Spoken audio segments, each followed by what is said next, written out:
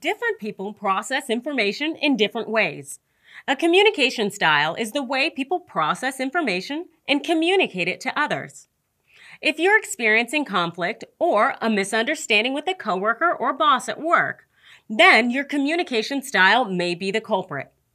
Having a different communication style can make you feel like you're speaking a different language than your coworker, and your message can get lost in translation.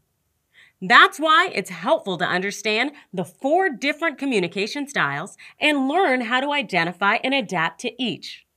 The first communication style is action-based.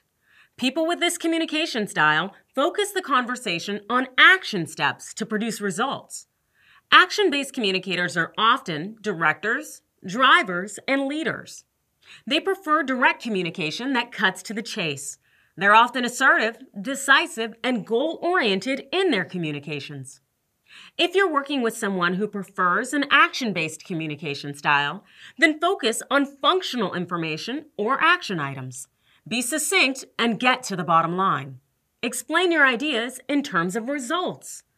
The second type of communication style is fact-based.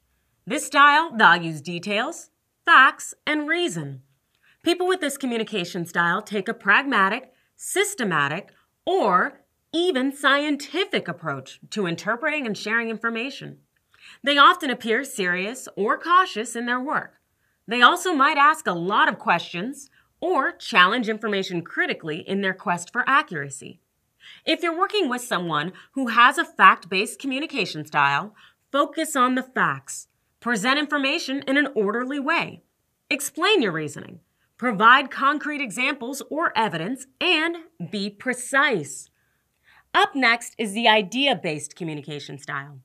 A person with this style of communication likes to focus on ideas, vision, and the big picture.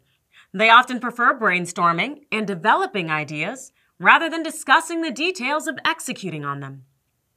To adopt an idea-based communication style, focus your communications on the vision, mission, or big idea. Communicate information in terms of summaries, outlines, and high-level overviews. Explain how tasks or projects support the big picture. The last communication style is people-based. This style focuses on relationships, supporting people, and understanding what others are thinking or feeling. People-based communicators are often social, personal, and people-oriented. They prefer a collaborative approach to work and seek harmony, connection, and strong team relationships. If you're collaborating with someone who uses this communication style, then mirror their warm, friendly, and personal approach. Give more opportunities for collaboration and discussing ideas, feelings, or opinions with relevant members of the team. Frame projects in relation to how they will affect people or impact others. While many people have a dominant communication style, they may combine more than one style or adapt their style to different situations. Try to identify your coworkers' or boss's dominant communication style and adapt your style to meet theirs. It'll improve the effectiveness of your communication.